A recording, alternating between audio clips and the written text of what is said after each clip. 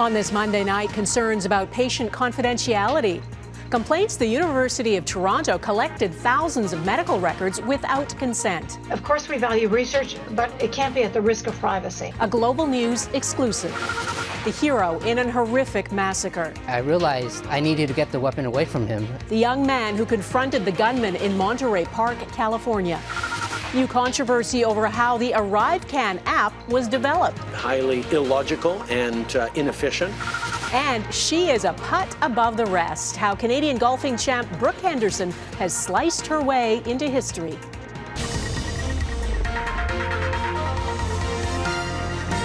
Global National with Donna Friesen. Good evening and thanks for joining us. We begin tonight with allegations of a data breach involving the privacy of medical records in Ontario. A group of doctors has filed a complaint about a massive data project they believe broke provincial privacy laws and violated patient trust.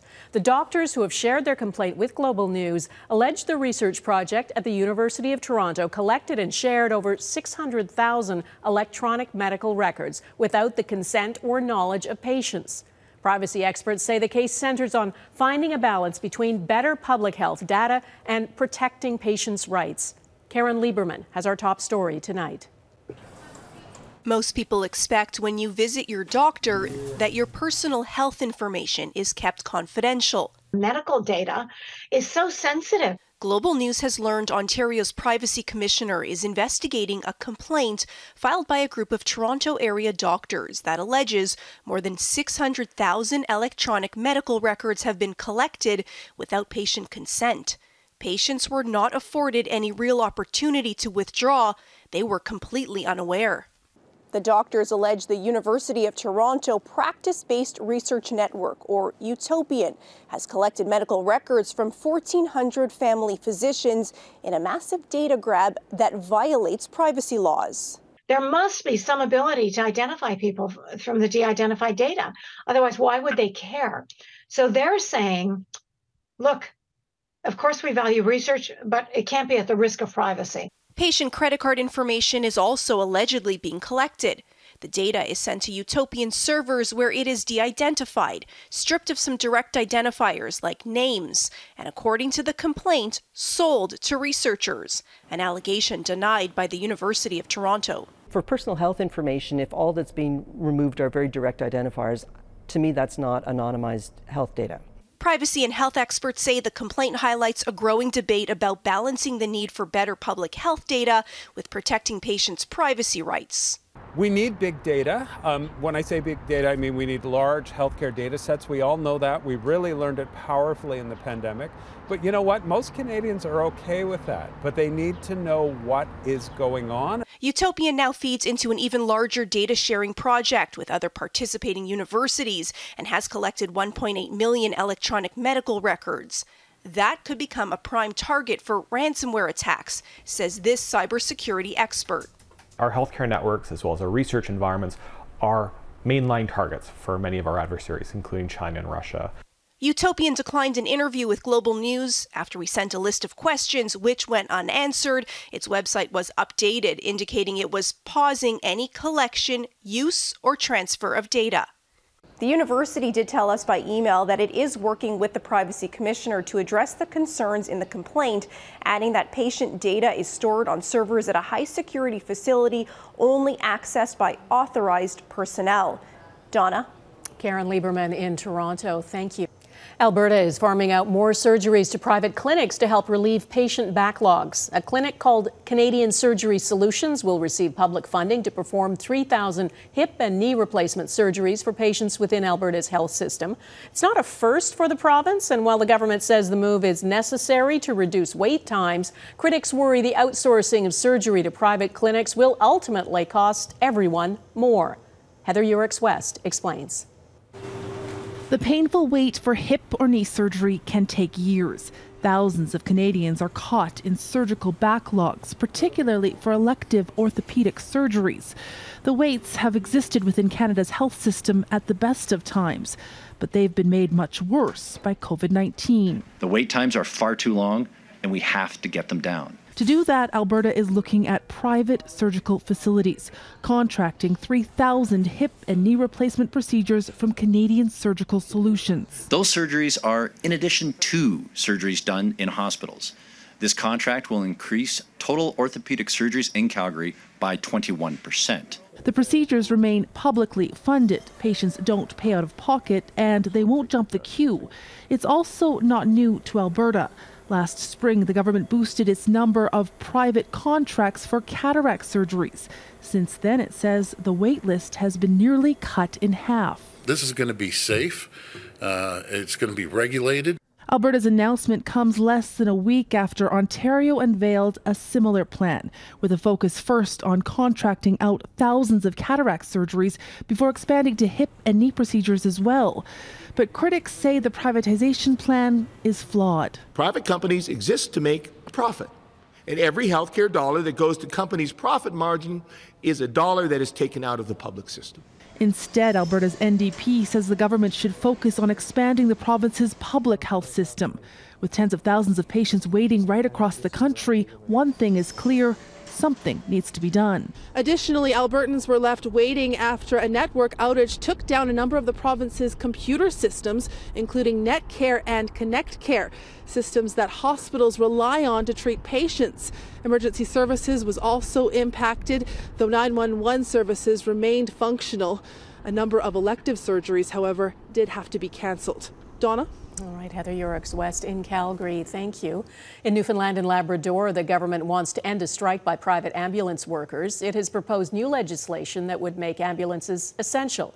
Premier Andrew Furey called an emergency debate today. If passed, the legislation would ensure services continue in the event of a strike or lockout. About 100 workers are on strike right now over wages and pensions, and much of the island of Newfoundland is served by private ambulances. Healthcare is on the minds of millions of Canadians as a federal cabinet retreat begins in Ontario. Prime Minister Justin Trudeau and his ministers are gathering for 3 days to set the priorities ahead of Parliament's return next week. Long wait times for medical care, plus rising interest rates, the cost of living, and a potential recession are all hot topics. Turia Isri is in Hamilton, where the retreat is taking place. Turia. Donna, the ministers are back from the holidays and laying out their priorities for the next session of Parliament. And chief among them will be Canada's struggling healthcare system. That will likely dominate the conversation over the next 3 days. Great to be in Hamilton. Lots of work to do. Thank you. Prime Minister Justin Trudeau repeated that he is optimistic the federal government will reach a deal with the provinces. I know Canadians need us to come together to solve healthcare for the medium and long term, and that's exactly what we're working on with premiers right now. We're going to continue to work collaboratively on the things that Canadians expect us to do. Conservative leader Pierre Poilievre was less optimistic a deal is imminent. Trudeau has delivered nothing on health care for 8 years. Our health care is worse than ever after nearly a decade of Trudeau. Why? Because he spent all of his time fighting with the premiers. The other big issue on the table this week is the rising cost of living. Inflation is slowing down and unemployment remains low, but another interest rate hike is likely on the horizon. The Bank of Canada is expected to announce its 8th hike in a row on Wednesday, with most forecasting an increase of 1/4 percentage point. The ministers say they're here to come up with a plan on how to make life more affordable, and they're hoping it resonates across the country and especially here in Hamilton. This is traditionally an NDP stronghold, but the Liberals made gains in the last election. This retreat will set the roadmap for the return to Parliament. It will also offer clues for what we can expect in the budget, which will likely be tabled in the spring. Donna? Turia Isri in Hamilton, Ontario. The Prime Minister had some blunt words about how the federal ArriveCan app was created. The Globe and Mail first reported an Ottawa IT firm, which the government hired to build the app for $44 million, actually subcontracted the work to other companies. Obviously, this is a practice that seems highly illogical and inefficient, and I have made sure that the clerk of the Privy Council is looking into procurement practices to make sure that we're getting value for money and that we're doing things in a smart and logical way.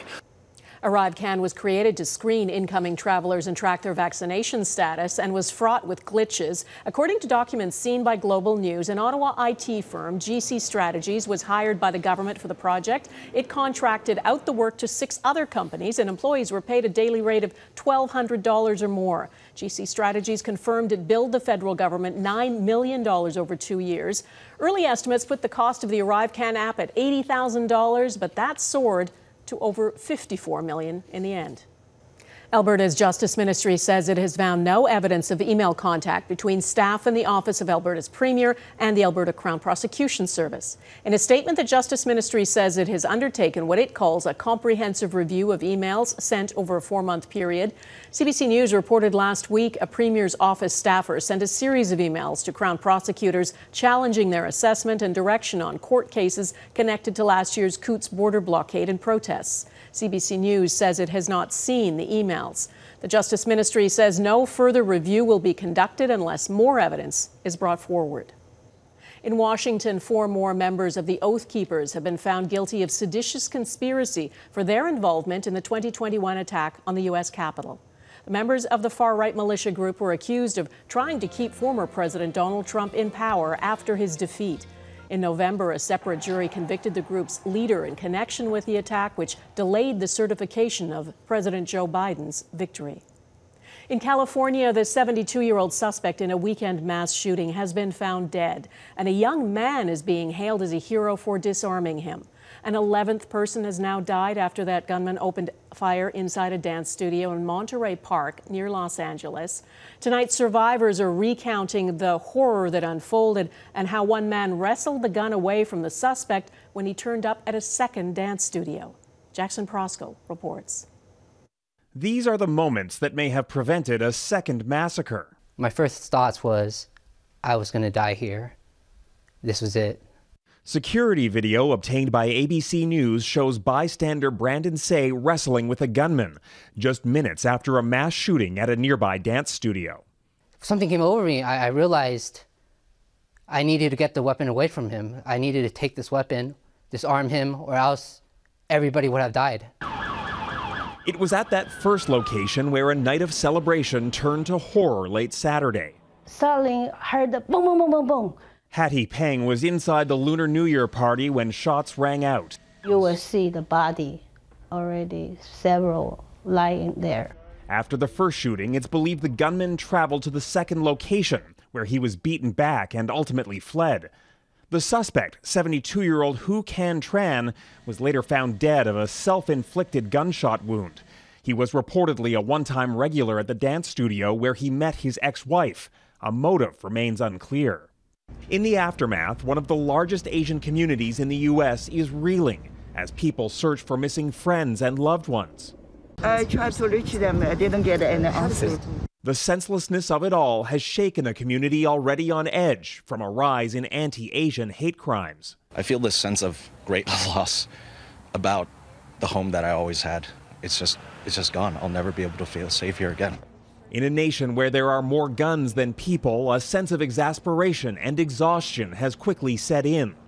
Why do we have so many guns in this country and even more on the horizon?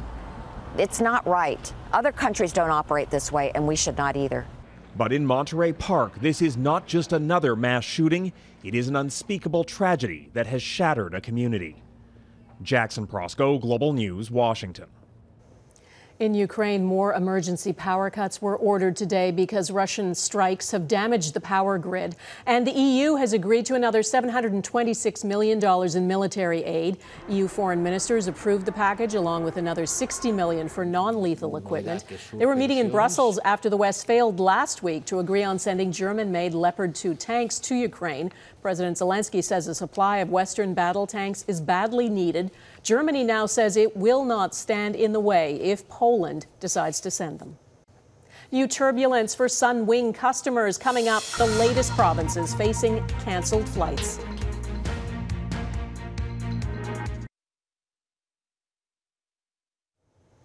There is more turmoil in the Canadian airline industry. This time, Sunwing is cancelling winter getaway flights from the Maritimes to southern destinations.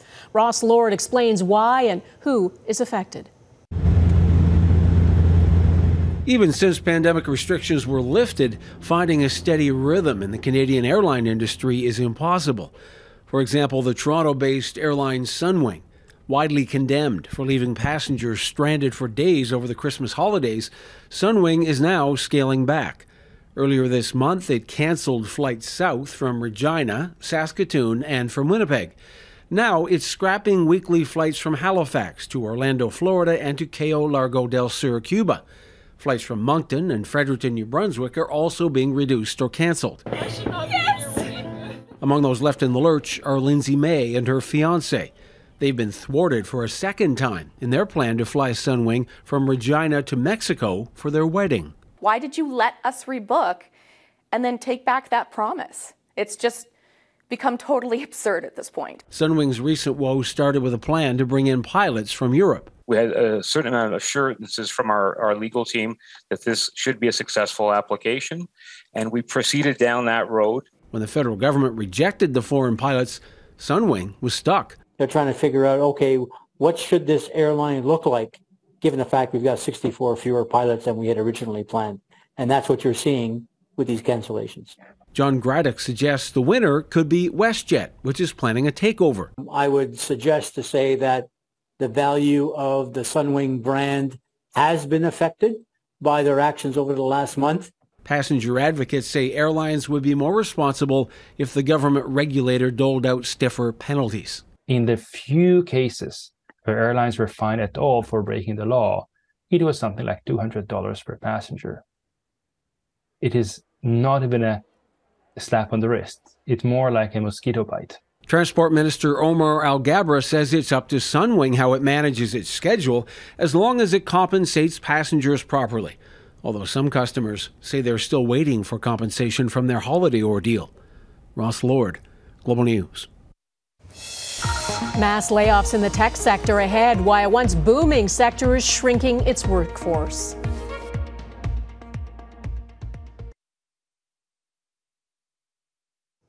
We are only weeks into 2023, and it's already been a grim start for workers in the tech sector. Some of the world's biggest tech giants have laid off tens of thousands of employees.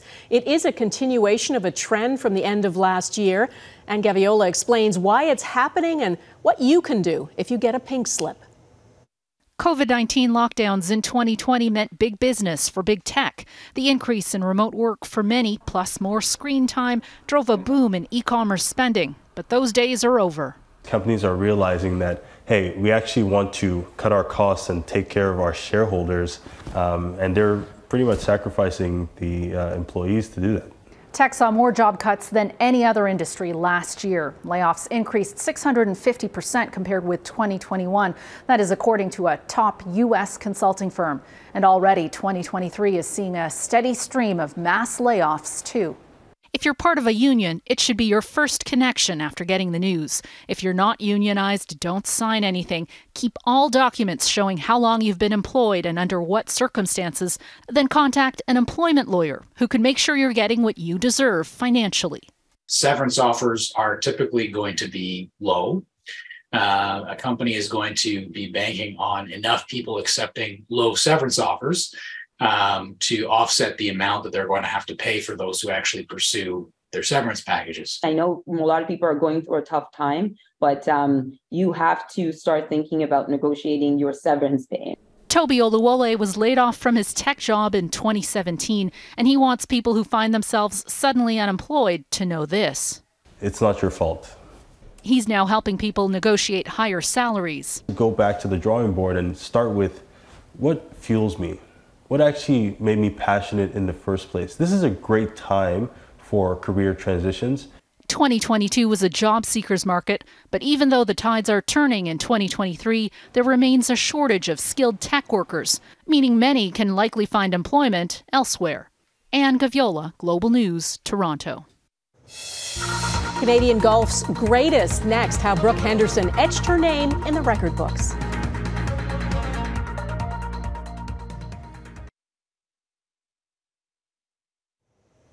Brooke Henderson has made Canadian golf history. The 25-year-old from Ontario claimed her 13th LPGA Tour title yesterday, the most professional wins of any Canadian golfer.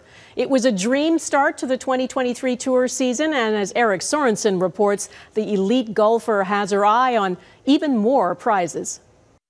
A Brooke Henderson drive. It may be the best part of her golf game. Long shots that have made her a top 10 player in the world. But as a new golf season kicks off, Henderson displayed a putting prowess this weekend that helped her pull ahead of the world's best players and never look back. She's a very powerful player. Tee to green, she's as good as anybody in the world. And when her putting is good as it was last week, she's very difficult to beat. As Henderson tapped in on 18, she was congratulated as always by her sister Brittany, who's her caddy, and the usual throng of Canadian fans who form Brooke's Brigade at almost every tour stop. All the fans that come out, and a lot of Canadians out here too, so it's just an incredible week and a great way to start the new year. It may seem old hat for Henderson, who wins on tour almost every year, but it's an astonishing achievement. It is Henderson's 13th LPGA Tour victory, each win a new Canadian record, putting more distance between her and the other winningest pro golfers in Canadian history.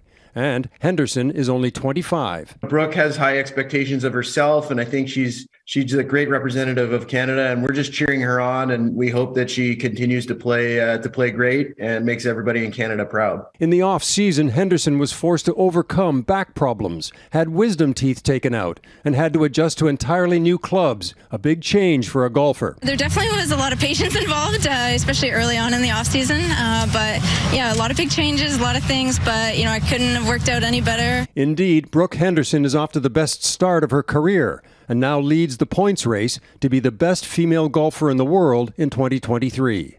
Eric Sorensen, Global News, Toronto. And that is Global National for this Monday. I'm Donna Friesen. Tonight's Your Canada is the Winnipeg skyline with a view of the Esplanade Riel across the Red River and the Canadian Museum of Human Rights. We'd love to see Your Canada. Please email it to viewers@globalnational.com. And thanks for watching.